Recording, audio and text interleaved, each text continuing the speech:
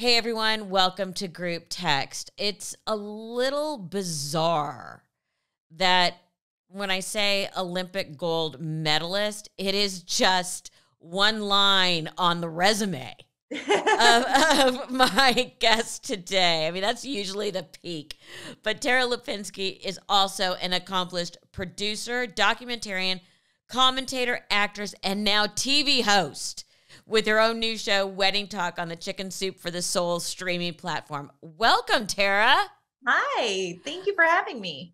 I mean, it is kind of bizarre that that's like and she was also. It really is crazy when I think about my career and all the twists and turns and adventures it's taken me on. I think, I feel grateful though, because I think why it has is because it had to, because I started so young. I was 15 years old when I won my Olympic gold medal. So I definitely had to figure out what was next and figure out how to evolve and figure out the next part and chapter of my life.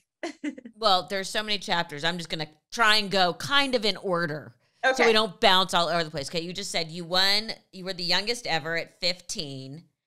That was Nagano in 1988. 98, sorry. That's what it says. If I could read today in my notes, that would help. 98. What I always wonder, because I was actually just talking to someone about, for comedians, like the first time they do a major show and their stand-up goes well, it's like they hear silence after. What was the thought, your first thought, when you realized you had won the medal? It's just such a surreal moment, and I had won nationals and worlds before that, which are obviously big accomplishments, but it was so different because this one event, the Olympics, for Olympians and for people that dream of going to an Olympic Games or potentially standing on top of the podium, it's a lifelong dream. And even though I was so young, my entire life, I had dreamt of this moment. And then all of a sudden at 11:02 on February 20th, your life changes forever within a matter of 4 minutes. And it was just such a surreal feeling that I think I don't really always know that it happened. Even to this day, it feels like a dream. It feels like something otherworldly because, 1 minute your life changes and all of a sudden you have what you dreamt of and it all went perfectly, which seems miraculous if you think about it. Skating on, a thin blade, one small mistake would have changed the course of that. Do you think being young helped you? Because you don't have, most people at that age, especially if they've been in a sport where it's been your life, you almost don't process the level of nerves. For so long, I used to say, I think it helped, it gave me a sense of fearlessness that you have only when you're young. But, I feel like in my older age now, I actually have a different perspective on it. I think it was actually harder. I think because I was so young and looking back at how I dealt with, the obstacles and the ups and downs of my career are so different than how I deal with them as an adult. Well, I hope so. I hope you've grown since you were 15. Right. But in the way that I had to be an adult at 15, that was my day job. That was, I had a team around me. I was working from pretty much 6 years old. And looking back, I just don't think I had, the perspective that comes with age. So I think it made it a lot harder because for me, it felt life or death. It felt that if I didn't win or if I didn't land a jump, my life was over. It's like you're in high school and you break up and you think, my first breakup, I'll never love again. It's over. And you have these very dramatic emotions. And I think for me, looking back at my career, if I had a more adult perspective and if I had life experience behind me where I realized skating is so important, but it's not everything. And I'm going to be okay if I don't win. I'm going to be okay if I make a mistake. It would have been a lot more comfortable of a journey where I look back and I was stressed as a kid. Well, if you think about it, 15-year-old teenage girls are not the most emotionally stable humans to start with.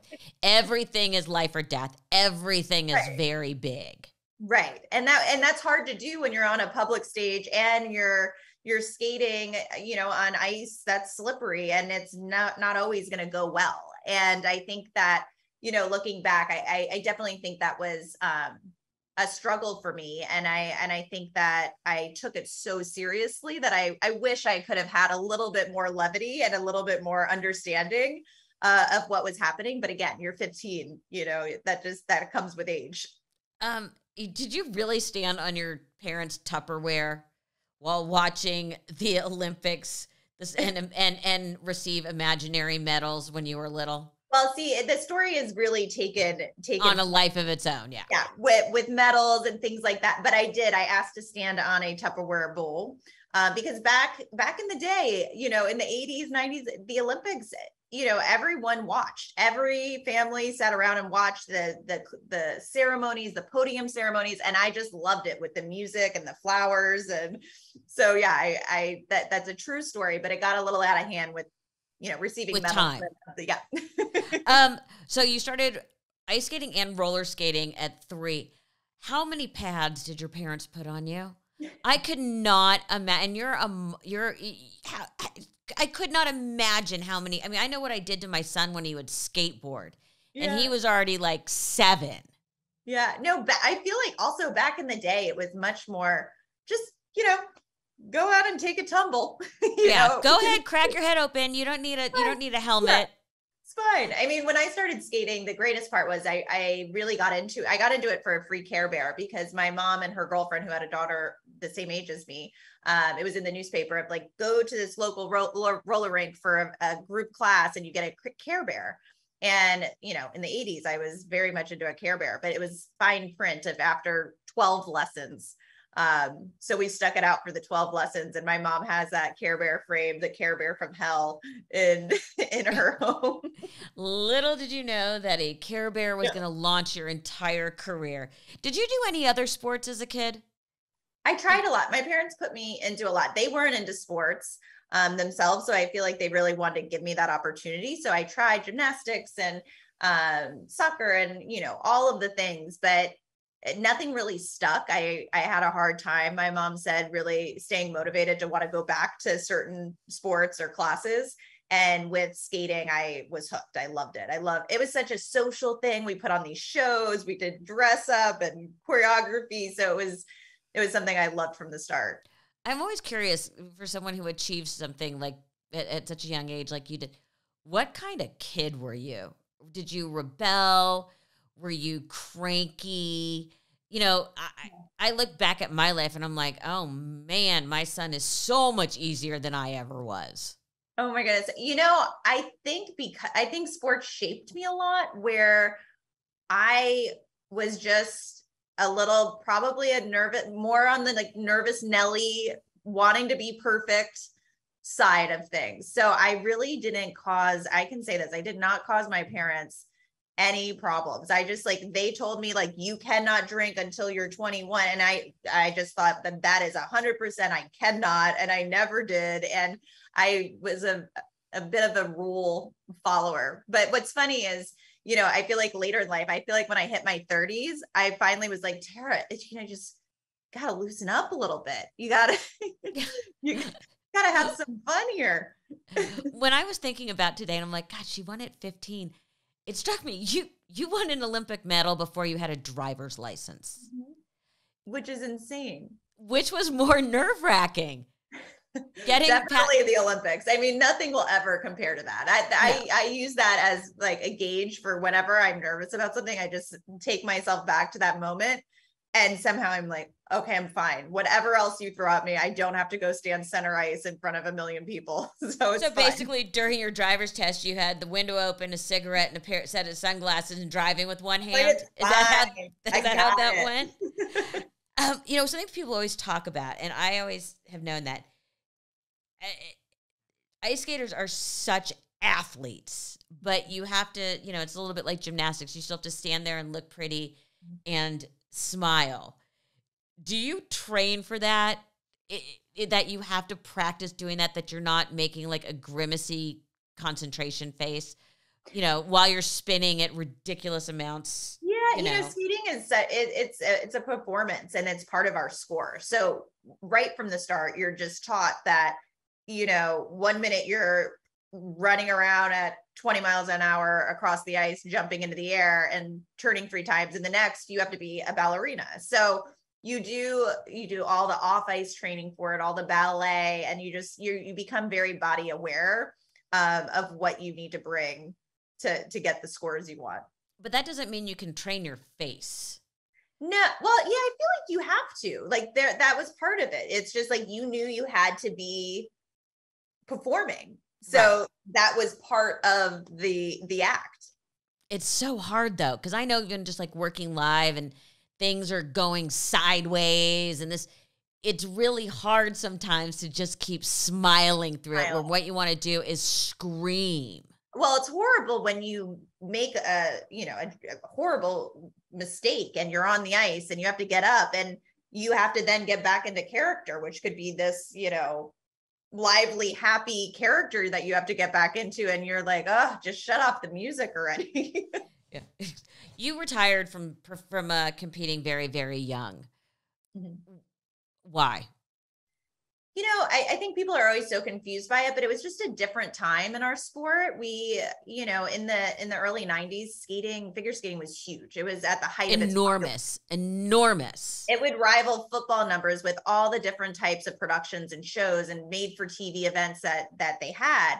And, it was right after Nancy and Tanya and all of that attention came. And I was skating at the time, and that was in 94. And then my Olympics was in 98. So the opportunities were endless. And at that time, growing up in the sport, you looked at Kristi Yamaguchi, Oksana Bayul, all of these skaters that, because there was so much opportunity, they didn't stick around for more Olympics. They immediately went on to skate with Scott Hamilton, with Stars on Ice and Champions on Ice, and do all of these professional events, which you couldn't be amateur and compete anymore. So I feel like when I was a little girl, I have pictures with Scott, Hamilton going to Stars on Ice in my big Blossom hat, thinking, oh my gosh, one day if I win the Olympics, they'll ask me to go on tour. So for me, it was always a no-brainer. As long as I accomplish, hopefully winning that medal, I just had hope to move to that next, glamorous phase of figure skating at the time. Do you ever look back and regret it? To move on? To move on that early? Oh God, no. No, it was for so many reasons. Skating's popularity is not the same. And I was able to, the next, 5, 6, 7 years on Stars on Ice, really get to live skating at its best and perform around the country and, to sold out Madison Square Garden and become an entertainer and work with Scott and Kristi and Katarina and all of these amazing people that I looked up to. And by far, those touring years were probably the best years of my young life. I think back on them so fondly, but then more importantly, I think that I'm so glad that I had to move on. I had to figure out what was next, because that prepared me to keep doing that in my life, where you see that Olympians really, all athletes, but especially Olympians in niche sports, they really struggle that all of a sudden at 28, they retire, at 30, they retire, and their entire world is turned upside down because all they know was that one thing. And all they know is how to go to a training center and compete. And for me, I kind of stayed on track with kids my own age of going to school and, figuring out life after school. So I'm grateful that I did it that young. So I was forced to move on with my life. Was it hard to go back to normal life, or had you never really had normal life? I never really had normal life. And I still think, my life is still different, so different than a normal life from skating. But again, back to my point of retiring from the amateur world at 15, going into the professional world, it was still not normal. We're flying all over the world for these shows, but at the same time, it's normal life seeped in slowly. I wasn't training those hours. I was able to go to a Starbucks and think oh, this is what people do in the morning. They walk in and they get a coffee and they sit down and they're not training all day. So, I was slowly getting adjusted to a normal life. Did you ever go to a traditional school? I did. So my parents were not into sports, and they didn't understand the homeschooling thing at the time. And it also wasn't as big of a deal. Right. Right. And I went to school in class, but it was getting out of hand. I was having to wake up at 3 a.m. and skate because like the rink didn't have enough ice time, and skate from 3 a.m. to 9 a.m. and I was getting hurt. So eventually, instead of doing a typical homeschool, my dad and my mom kept me enrolled into my high school. And I had 3 tutors that worked with the school. And every day I was on the same courses and doing everything that my friends and students that actually went to the school did. So it was a bit tough because they traveled with me and it wasn't typical homeschool, but I eventually had to change my schedule or I would have never been able to train. You got to look back now and say, wow, my parents had foresight that you would need a legitimate education. Correct. And I think it's great that they were never really sports focused. They were, they're hard workers themselves. So they made sure that if we were doing this and giving up so much, financially living apart, that I was going to work hard, very hard, but never to the point where I felt like I couldn't say, nah, I don't want to do this anymore. They would have been fine. Which is a gift. Yeah, it really is. It's a gift. You started, God, it seems like forever, but you started commentating in 2010. Mm-hmm. How hard was it to learn to be, and I went through this myself, to be honest about what you were seeing? Because I go back and think about the red carpets, and it takes you a minute to find your groove, especially working live. But then you also, as we did with fashion, as much as we had fun, you also have to be honest. And it's a learning curve. I remember when I first started commentating, it's a hard job to get in figure skating just because, these commentators last a very long time. They're legends themselves and it's a cycle, but I really wanted to try because I felt like it was going to give me that same, like live television was going to give me that same adrenaline rush. It's such an adrenaline rush. Yeah. So I'm always looking for that since I retired from skating, and live television hit the spot. So at first it's funny because I put on the headset and people are talking in your ear and I'm like, why did I choose this? Why didn't I do something like very chill? Like what? And I realized, oh, it's because like you actually live for that feeling. But yeah, I think in the beginning, I watched all of the great commentators of figure skating, their videos, their tapes, and then I realized, and I remember talking to someone, they were like, you just take that all in, but when you put that headset on, you have to just be you, or it's not going to be genuine. It's not going to be right. It's not going to feel authentic. And so I just winged it and just was myself and really hoped that what I was saying, as truthful as I had to be, was never going to come across as, or hurt a skater's feelings. But at the same time, you have to tell it like it is. Yeah, you have to be critical. Mm-hmm. Yeah, you have to critique and analyze. That is my job. So there's always a fine line, and I've been there, so I know what it's like. And I think there's a certain way that it can be done. And I try to do my best, but sometimes we just got to call it like it is. So I want to go back to the first time you work live. And I always joke, I don't know if you can do this, where you can be having a conversation with someone and you can literally be listening to a conversation across the room at the same time. I'm always like, because there's always multiple voices in my head. Yeah. But it drives people crazy. So because you're like, you in the middle of a conversation, you could be like, yeah, that's that, and then you can come right back to where you were. Exactly, which is it must just happen over time. It does. Sure you feel this way, but you don't even realize it's happening. But today I was doing a satellite tour and I didn't even realize it till the interview was over because I'm so used to so many things happening that another show was playing in my ear, like something got disconnected. Another show was playing in my ear, and then I was getting questions like very faintly over that, and you just get so used to it. Yeah. You don't even notice. Oh yeah. My friends still make fun of me that I can, again, have a conversation and answer a question that two people over are talking to me. Yeah. Yeah. They're like, how can you do both? I'm like, years of voices in my head. Exactly. So you and Johnny Weir, I like to think of you as the Joan and Melissa of ice skating. Right? Oh my God. That's so great. You are, even with the fashion. Oh my goodness. Was there chemistry between you guys the very first time you were on air?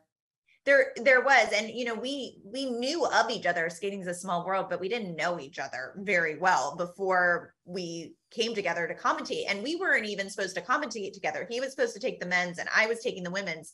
And that whole year we just hang out in the studio hallways waiting. And we just started talking and it was just instant. It was like that very casual where you feel like you know this person, and we realized obviously our life experience is so similar, but it's like when you talk to someone that lived your life and in the same way and thinks about things in the same way that you do and has that same perspective and sense of humor. And I was like, this is my soulmate. Yeah. This is it. Sort of. He's your spirit animal. Yes. Okay. Do you ever, like, I know even when I just see pictures of him, and he did Fashion Police with me, I covet his handbag collection. He has the best handbag collection of all time. How many Birkins do you think he has? I think he switches them out, but he has, you know, a good amount. He loves an Hermes bag. Yes, yes, he does. And he and I are like this with that. Well, what's funny is I always teased him because I would say, like, I am never spending that amount of money on a bag. He'd take me to Hermes every place he'd go, and I just thought he was crazy. And I always said, never would I do that. And then we were in Tokyo this last year, or 2 years ago, I guess at this point, for the Olympics. And he went in and I went with him, and I usually go for like the tea and the chocolates that they bring. Right. And they pull out this bag that's just so stunning. And it's this creamy white color. And I'm like, oh my God, Which one? Love Which that. one? Was it a Birkin? Was it a Kelly? Was it a Constance? What was it? It was a Birkin. And it was like creamy vanilla. And it was just so beautiful with gold hardware. And I left and I was like, Johnny, I want one, I think. And he's like, just let's do it. Let's splurge. Let's do it. He's like, I'm going to call them. I'm going to see if they have another one. And he's like, it's unlikely. There was only 2 in the country. Somehow Johnny figured this out. And then they called me and they were like, we actually have another one if you'd like it. And I didn't know what to do because now I was put on the spot. And this was like a purchase that I just thought I would never, ever make in my entire life. It's an investment. Yes, I just was like, this is so silly. What am I doing? But I did it. And now we have obnoxiously, we have matching ones. But it's okay. I always tell him, because I'm still nervous about it, but I'm like, you know what? I haven't bought a bag since. It's fine. I'm making up for it. Yeah. I bought, after my mom died, I bought a green, like this beautiful malachite green Birkin. And I remember calling my business manager and saying, can I do this? And he said, yes, but don't make a habit of it. Yep. Yeah. I'm terrified to buy another bag now because I'm like, I need to pay that bag off. It's got to be. I don't feel good about it. You two shopping has to be hilarious. It is. It is hilarious. And we've also got to the point, you know, where we travel and pack and we don't even call each other anymore. I know what I know the 4 different outfits, the type that he's going to bring. He knows what I'm going to bring. We know the colors we like, and then we match them all up when we get there. And it's just so seamless now that it's hilarious. Because I read that in 2018, you two brought your entire wardrobes to the games. Yeah, we brought a lot. I mean, they expect a lot of different outfits. Well, you guys have set yourself up for this. Well, that's the big problem. We really have. You know, you do one interview and then you go to another and they expect you to be, well, okay, what are you wearing to this one? Because this is what you do. And then you're like, well, I don't know. I'm gone for 3 weeks somewhere. How do I have 40 outfits? Oh, yeah. And do you hang the tags on them with them labeled? Yeah, we'll sometimes do that. We get the luggage racks inside, and then because we also have to match, which makes it even more complicated. Well, it's hard to match with him. It is, but we always find a way. We always have a theme. We always have colors that we coordinate with. It's our little thing. As skaters, you had to present on the ice. So I think we're so used to this that when we go on air, we're like, okay, we have to show up. It's hilarious. That's hilarious to me because everybody who travels like that, you have the tags or you have the photos. You always, and like when I would do a press tour, everything would be labeled, hung together, all that stuff. And people don't get that. It's like, and you're changing multiple times a day. And because you guys have set yourself up as the fashion people, there's more pressure. There's more pressure. Yeah, it's just, it's a lot now, but we've actually pared down our suitcases because like I said, we've streamlined it where we actually know what we're going to wear. And sometimes now we'll just show up and he'll just be like red. And we just figure it out. Right. What happens when someone doesn't like what the other one is wearing? I could see you being gentle about it. I could see him sending you back to change. Yeah. So, well, what's great, Johnny is also the ultimate gentleman. So if there's something that like he wants to wear this and I want to wear this, and I'm like, but Johnny, I feel more comfortable in this. He's amazing. He's 100%, whatever you want. He's the best work hubby and life hubby, even though I have a husband. I'm sure your husband's thrilled to hear that. As you can get. So he's great with that. And there are times like I'm very gentle, but there was like, we laugh because he always will gauge like if he's gone too far by me. And we have this running joke and he's always like, you know, you always give me this sweet answer. And I know, okay, I'm pushing it. And then he's like, sometimes it's just the look. And I know I've gone too far and I got to go back and change. Let's talk about your new show, Wedding Talk. Yes. You come across always so like joyous and happy. It feels like this was a perfect match for you.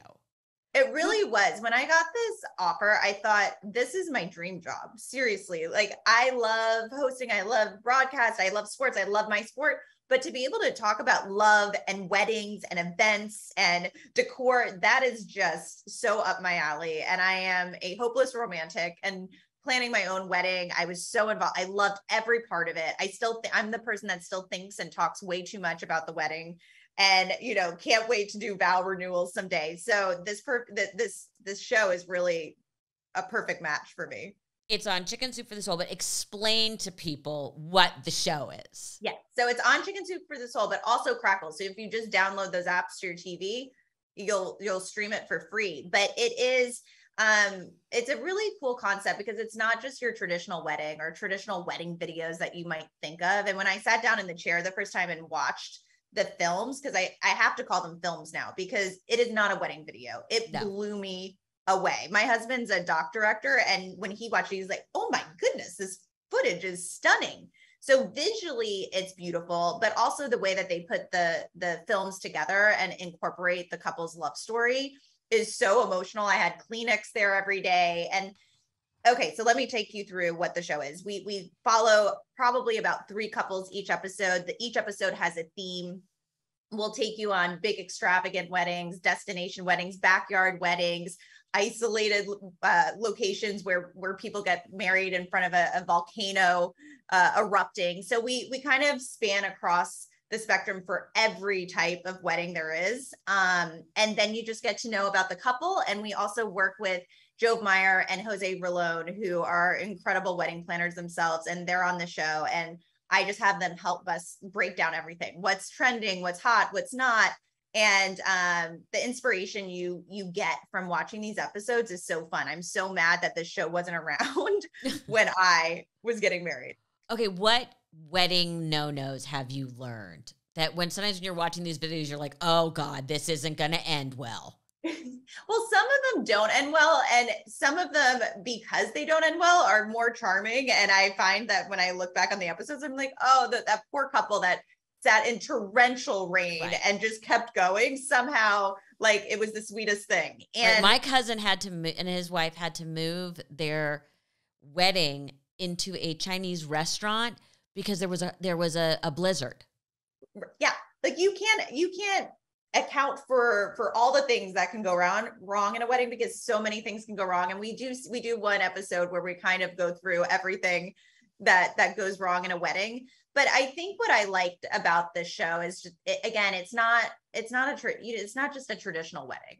It's really getting to know these couples, and they give you ideas because each partner is so different with what they want for their special day that for me, I thought, oh, I added all the personalized touches in my wedding, and I wasn't even close. After watching this show, I'm like, I need to redo it. I need to redo it. Because I always think, you can see things coming. You're like, oh, this isn't going to be good. Do you think you've become sort of an expert in that? I have, but I feel also like as I get older, I kind of love when things go wrong, and then it's almost the imperfect part of it makes it more perfect to me. and I think like watching these episodes, there's some weddings that are just, oh, they went off without a hitch. It was just gorgeous. It was perfect. And then there's ones where, yeah, it was flying by the seat of your pants, but all of them, that's why the Kleenex was next to me. I just tears like, and this is the best part of the show. Usually I'm talking skating and I get emotional with that, but this is a whole new level. What would you change about your wedding now that you've moved into sort of this level of expertise? I know, it's hard because I think back, and again, I love everything that happened to our wedding, good, bad, all of it, because it was ours. But there's things that I get confused about because I'll see these weddings, that are these couples like getting married on top of a glacier, and what they do with their photos and what they do with the day is just so special. And I'm like, Todd, maybe we should have just gotten married alone like that. And we didn't need, and then on the other hand, then I see this other wedding with 300 people and I'm, oh my God, they thought to do that with all their guests. Like, I want to do that too. And he's like, you can't just have all, like, what do you want to do? Do you just want to have a wedding every week? I'm like, probably. How did you and Todd meet? We met at the sports Emmys. He was accepting an Emmy and I was there with NBC presenting an Emmy to him. So we actually have a photo of him getting his Emmy, and I didn't meet him that night. And then his aunt is Chris Jansing, who works for NBC, and I met through the Olympics. And she emailed me. She's like, do you know you gave an Emmy to my nephew? He actually lives in LA. And so she set us up over email, and that was it. Wow. How many years now? 6 months later, we were engaged. And then we were together 2 years while planning the wedding. And so altogether 7 years, but married 5. And do you still love it every day? You know what I do? Like, marriage to me is like this, obviously it's this ever evolving thing that you look back to those first honeymoon days and you're like, oh my God, that was so amazing. But the more that we've gone through, and, we've gone through a lot together, it's just that like warm, fuzzy feeling of this is your person, and you get through the hard stuff and you get through everything that life throws at you. I've had a hard couple years with a lot of other things, and he's just been there by my side, as my rock. And I can't imagine life without him. Yeah, because you brought that up. You've been very vocal or open about some of your health struggles. Yes. What compelled you to do that? Well, I haven't told the whole story yet, just because I need to personally, get to a good place. But I have struggled, the last couple of years with so many different things, health-wise. And endo was, the basis and a large part of that. And I struggled with that probably for years and was just misdiagnosed. And it's so sad because women with endometriosis, on an average, it takes about 10 years to get diagnosed, because again, it's a women's health issue. It's kind of just pushed to the side. It's like, oh, you have a painful cramp, no worries, and yeah. you don't realize that this is, a serious disease that is painful and can affect the quality of your life. It is people, again, women's health is a whole separate podcast. Yeah. You're so cheerful and Am so, I? yeah. And so light. And I mean, this show is such a perfect match for you. Are there days you ever want to close the door and put your face in a pillow and scream? Because you're not, your image is so bubbly. You're almost not allowed to have a bad day somewhere. Yeah. I definitely do. And I give myself the grace to do that. I find, I always say this to my friends, I find that I don't ever feel depressed. If anything, I feel anxious. I'm a worrywart. I channel all of that energy into anxiety. And, I may not go sit in my room and just, be untouched for days on end. But I find that, now being able to go to my support group of friends and family and Todd, and, when all these worries seem overwhelming, I'm not always the most cheerful person, and it's okay to have those days and get through that. And, it's part of life, right? Everyone's got their. I'm scared to ask because, like I said, you have so many different lines on your resume. What's next? Other than promoting the show? So, I always feel like if I sit too long in one thing, I get so antsy. I'm always ready for the next thing. And sometimes I feel like I take things on that I'm terrified of, because then I'm like, wait, what did I want to do and get myself into? I know nothing about this. But again, from skating, I think I learned to wing it, and either it works or it doesn't. But probably the most recent thing that we've been having a lot of fun with is my husband is a director, and we last year put together a 4-part series for Peacock called Meddling. And we did it together. I executive produced and he directed, and it was so much fun to work together and form this production company. And I think, I definitely want to dip my toe more into those waters where we can work together and think of really interesting and engaging projects. Well, Tara, it is always a joy to talk to you. Thank you so much. Everyone needs to check out the new show on Crackle and on Chicken Soup for the Soul, both streaming platforms. And the show is called Wedding Talk. I can't wait to sit down and watch all my episodes. Oh, thank you so much.